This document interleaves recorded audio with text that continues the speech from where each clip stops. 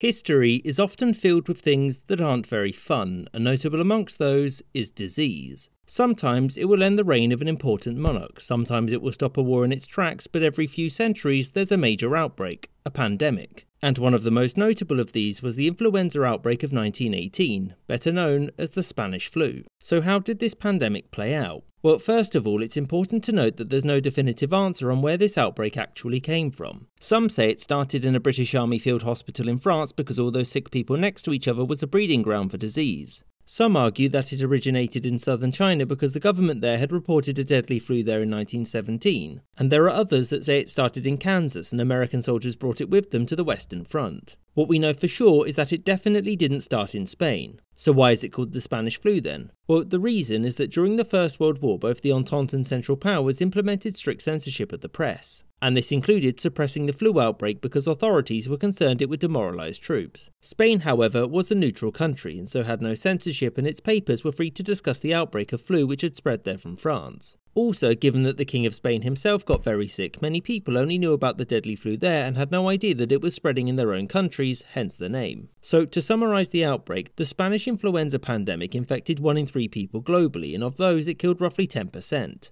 Most deaths came from the flu causing pneumonia. Fortunately though, pneumonia could easily be treated by antibiotics. Unfortunately, antibiotics hadn't been invented yet, and so you simply had to hope for the best. In the end, the pandemic reached all corners of the world and killed about 40 to 50 million people globally in the space of a year. And to put this into perspective, World War I killed about 12 million people over the course of 4 years. So the Spanish flu came in 3 waves, and the first one hit in March to April of 1918. But this was the least deadly of all waves. By May or June though, the flu had largely disappeared, until it popped back up in France in late October, and it was this second wave which was the big one. To put it into perspective, in 6 weeks the illness killed 400,000 people in the United States and 200,000 in Germany, and its victims were mostly young adults. Places like India were the hardest hit though, with the death toll there alone being over 10 million people in 2 months. And the third wave occurred around the beginning of 1919, and whilst also deadly, wasn't as bad as the previous. Over the course of 2 months, it killed 70,000 people in Britain and slightly more in Germany.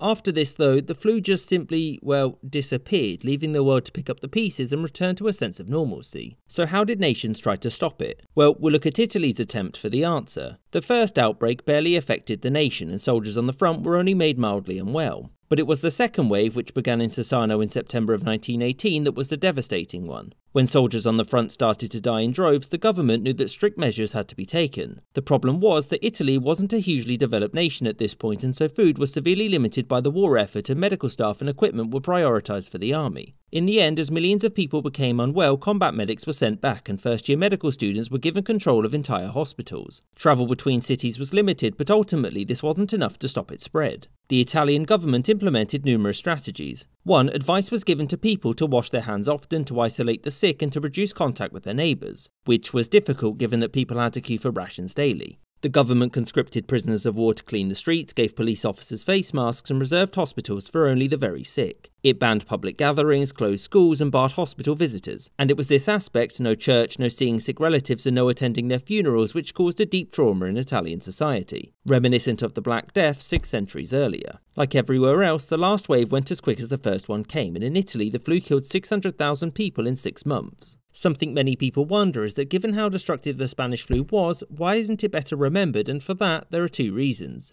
The first was that it occurred towards the end of the First World War, and so that event takes precedence. The second was that during this period, pandemics were fairly common, and people were used to cholera, typhoid, plague, and other diseases ravaging their communities. And combined with people being numb to so many young deaths in the war, much of the world had become, well, pretty used to it. Which is why the Spanish flu was always seen as a footnote to the First World War, because to many people at the time, it was. I hope you enjoyed this episode, and thank you for watching, with a special thanks to my patrons: James Bisonet, John Lucid, A Man of Culture, Danny Maloney, Little Holiday, John Bizges, Rob Waterhouse, Mo, James Castaneda, Aaron the White, Jordan Longley, Gustav Swan, Marcus Arsner, Rashid Ali, Spinning 3 Plates, Filder Oink Oink, David Silverman, Maggie Paxkowski, Spencer Lightfoot, Lexi Schwinn, Kelly Moneymaker, Anthony Beckett, Robert Wetzel, Sky Chappelle, Marvin Cassow, Winston Kaywood, and Izzy